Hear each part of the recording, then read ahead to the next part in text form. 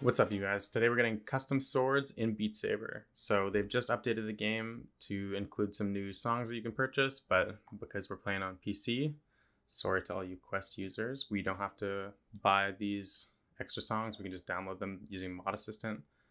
So I'll go over how to get Mod Assistant real quick in this video, and if you already have it, you can skip ahead, but let's get into it. Okay, so I'm going to leave the link to this GitHub in the description. If you don't have Mod Assistant already, you can come here, click on the download here, scroll down, and the only one you need to download is the modassistant.exe. If you already have Mod Assistant already set up and downloaded, you can open up your modassistant.exe file. If you just downloaded it, on the intro page, you just have to click on I agree, and down here it'll say you can now use the mods tab, which is this purple one.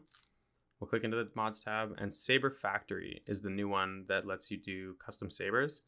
It's pretty cool now. You can actually create your own swords in the game, which is very neat, but you can also download them from other websites like Saber. So we'll just click on Saber Factory. You can click install or update. It'll install the mods or update all the mods that you have. Mine are all the ones with the green. They have the uninstall option on the side.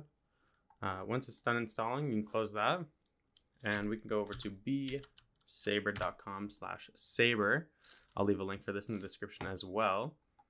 If you just want to download sabers from some that other people have made. So I think the diamond staff looks pretty neat. I'm just going to click download. You might be able to click install and have it go right to your games folder, but I'm not going to trust that. I'll just let this do its thing. I'm going to show in folder. It'll just go to your downloads folder. So I'm going to cut this out of here, and then we're going to go to our Beat Saber game. So it's in my Steam folder.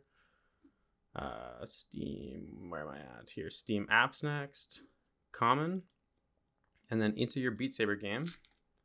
If you don't have a folder in here called custom sabers, capital C, capital S, and sabers, just create one, and then you can open it up, and I'll paste my saber that I have in there, the Tote Diamond Staff Saber.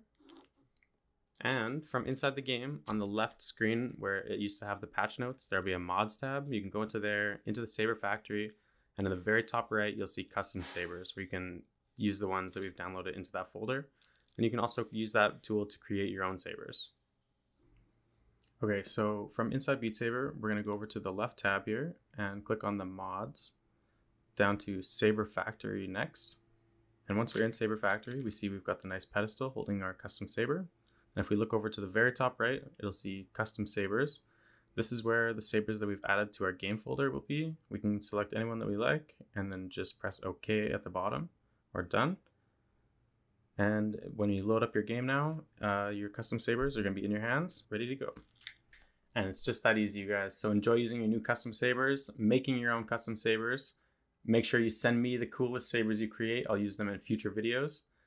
And if this helped you at all, like, subscribe, leave me a comment with any other videos you'd like to see in the future, and I'll see you next time.